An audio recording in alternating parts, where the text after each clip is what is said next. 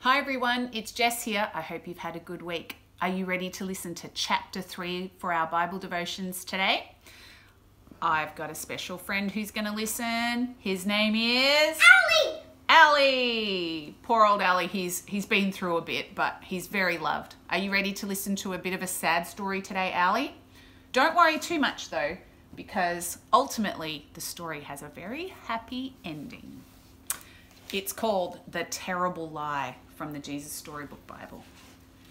Adam and Eve lived happily together in their beautiful new home, and everything was perfect for a while, until the day when everything went wrong.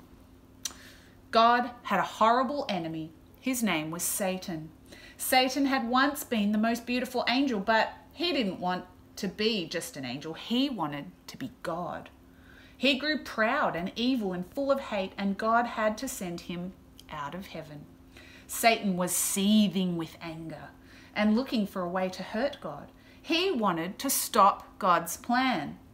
Stop this love story right there. So he disguised himself as a snake and waited in the garden. Now, God had given Adam and Eve only one rule: don't eat from the fruit on that tree. God told them, because if you do, you'll think you know everything. You'll stop trusting me, and then death and sadness and tears will come. You see, God knew that if they ate the fruit, they would think they didn't need him anymore, and they would try to make themselves happy without him. But God knew there was no such thing as happiness without him, and life without him wouldn't be life at all. As soon as the snake saw his chance, he slithered silently up to Eve. "Does God really love you?" the serpent whispered. "If he does, why won't he let you eat the nice, juicy, delicious fruit? Poor you. Perhaps God doesn't want you to be happy." The snake's words hissed into her ears and sunk down deep into her heart like poison. Does God love me? Eve wondered. Suddenly, she didn't know anymore. "Just trust me," the serpent whispered. "You don't need God. One small taste, that's all, and you'll be happier than you could ever dream of." Eve picked the fruit and ate some, and Adam ate some too. Oh dear. And a terrible lie came into the world. It would never leave. It would live on in every human heart, whispering to every one of God's children, "God doesn't love me." And it wasn't a dream, it was a nightmare. A dove flew from Adam's hand, a deer darted in a thicket. It was as if they were frightened by something. A chill was in the air. Something strange was happening. They had always been naked, but now they felt naked and wrong, and they didn't want anyone to see them, so they hid. And later that evening, as God was taking his walk, he called to them, "Children." Usually Adam and Eve loved to hear God's voice and would run to him, but this time they ran away from him and hid in the shadows. "Where are you?" God called. "Hiding," Adam said. "We're afraid of you." "Did you eat the fruit I told you not to eat?" God asked them. Adam said, "Eve made me do it." And Eve said, "The serpent made me do it." And terrible pain came into God's heart. His children hadn't just broken the one rule, they had broken God's heart. They had broken their wonderful relationship with him, and now he knew everything else would break. God's creation would start to unravel and come undone and go wrong. From now on, everything would die, even though it was all supposed to last forever.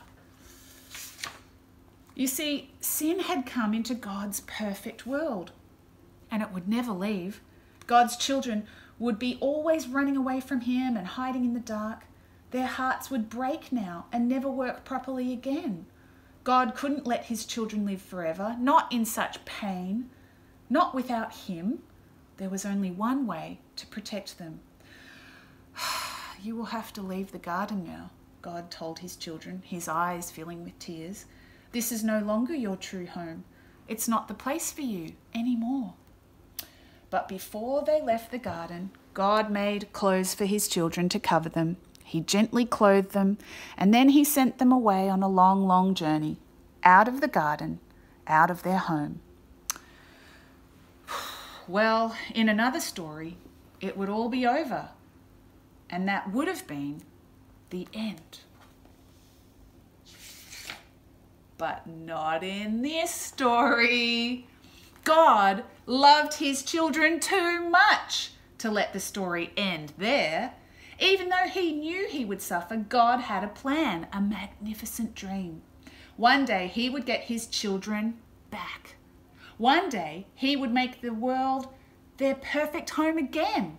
And one day he would wipe away every tear from their eyes. You see, no matter what, in spite of everything, God would love his children with a never stopping, never giving up, unbreaking, always and forever love.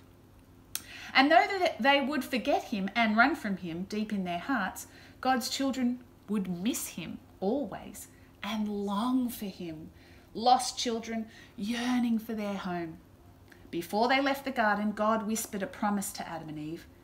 It will not always be so. I will come to rescue you. And when I do, I'm going to do battle against that snake. I'll get rid of the sin and the darkness and the sadness you let in here. I'm coming back for you. And he would. One day, God himself would come. Who do you think that will be?